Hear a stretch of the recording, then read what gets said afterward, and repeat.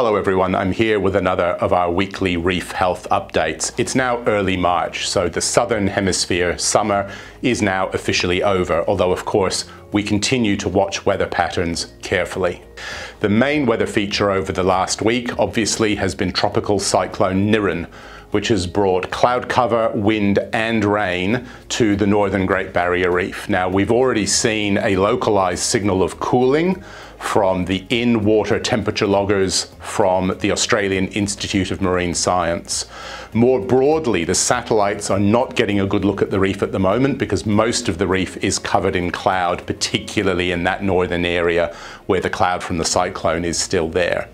Niren is now a Category 3 cyclone, but it is moving away from the Queensland coast and the reef, so that's a good thing for us.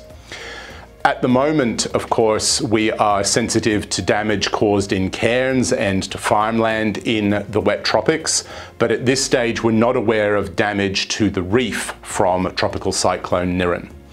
We still have an interest in coral health observations, particularly bleaching or not bleaching from the far north, where there is residual heat stress from above average temperatures earlier in the summer.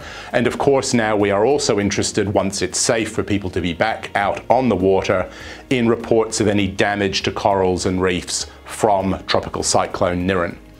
That's it for this week. Please tune in next week and we'll provide another update.